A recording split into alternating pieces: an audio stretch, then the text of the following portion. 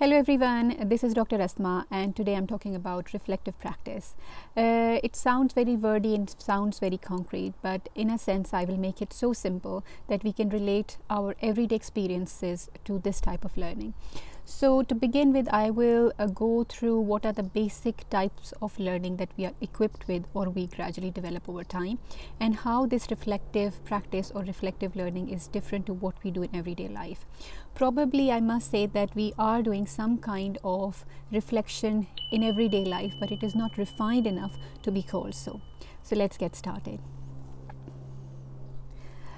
First of all, I want to tell you about what are the types of learning. So as a primate, we are equipped with basic instinctive learning skills, which are just as we go through experience, our body adapts and learn to react to it, and our learning develops. So it is very primitive learning, very brainstem level learning, and we don't need to think or use our fore-brain or intentions to actually take it on board. Then we move to emotional and social learning. So this type of learning, because we are social creatures, we have a lot of feelings which basically differentiate us from the rest of the creatures. So our emotional aspect of how to cope with stress, how to move on after making a mistake, how to relate to others, how to express our feelings, this all comes under the category of emotional and social learning. Reflective practice is an advanced level of cognitive learning.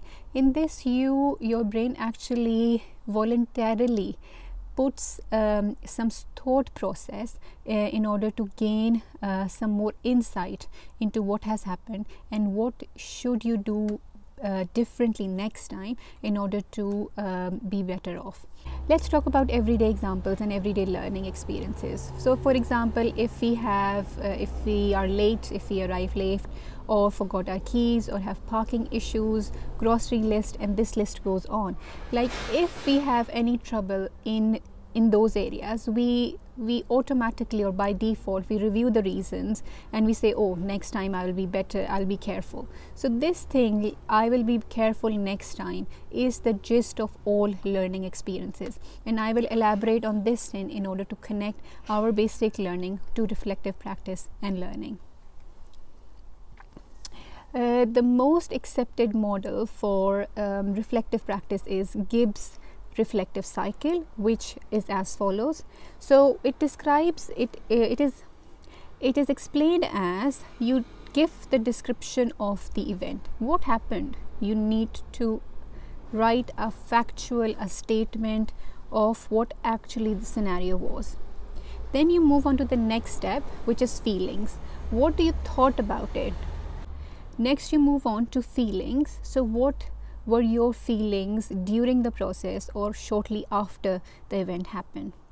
Then you step back. This is a process where you actively engage in learning. You step back, you have been through the experience, you have captured in your memory, it is part of your life now, and you debrief yourself. You step back and you rethink. You evaluate what was good or what was bad and in what way.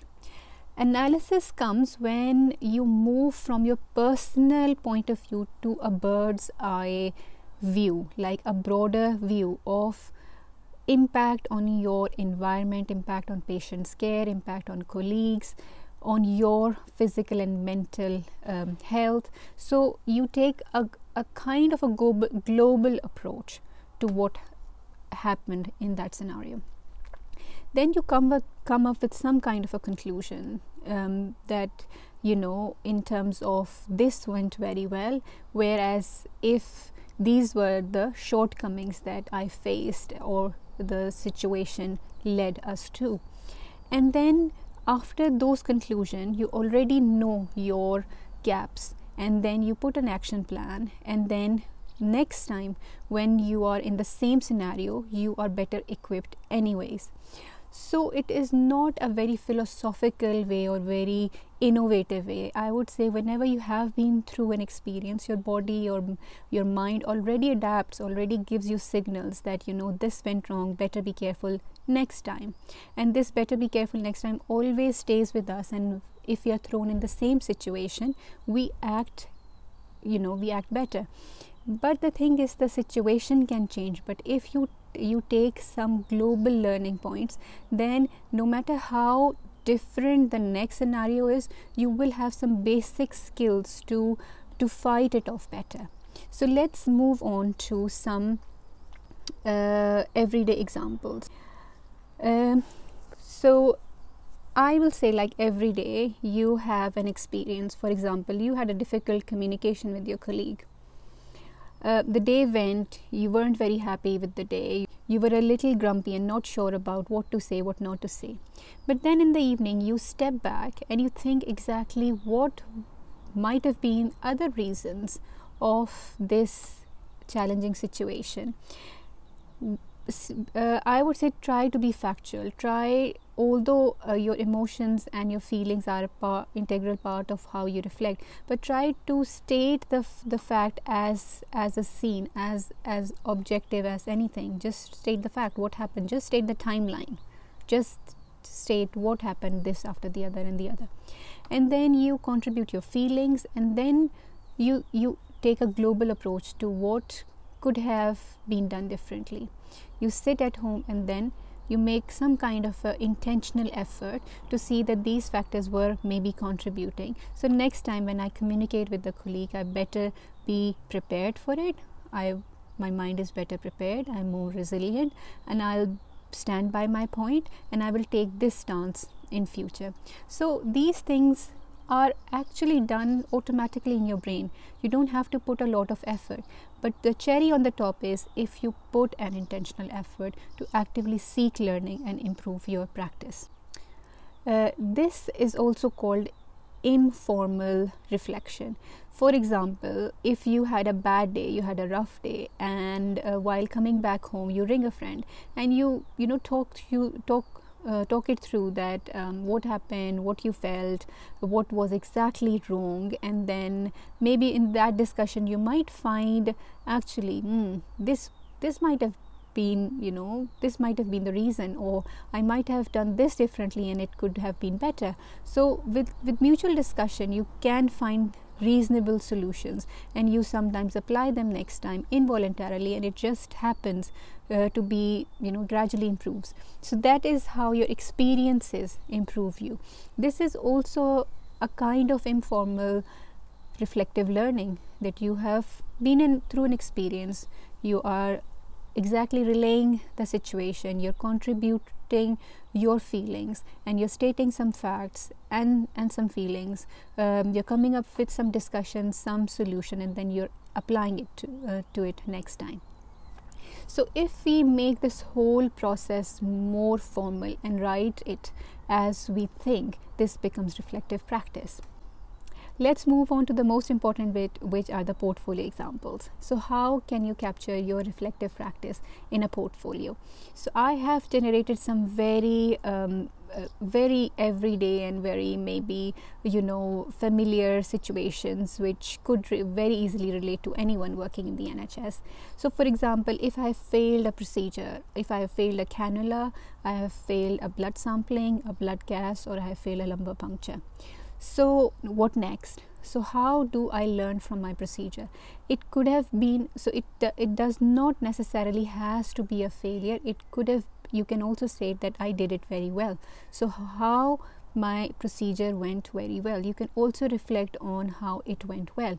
So you follow the same steps of stating what happened, and what were your feelings, what were the contributory factors, and take a bit of a distant or a bit of a bird's eye view of the situation, and write down what exactly could have been better: team dynamics, equipment familiarization, or patient's anxiety, or getting some extra help, asking timely help. So you can modify it in both ways, like I have done a successful cannulation, and how do I want to reflect on it? Because positive reflection also give you motivation, and it's one of the things that you really must do as part of your life. Sometimes we ignore our progression, and you know, these can be very good opportunities to actually motivate you and boost you to do more.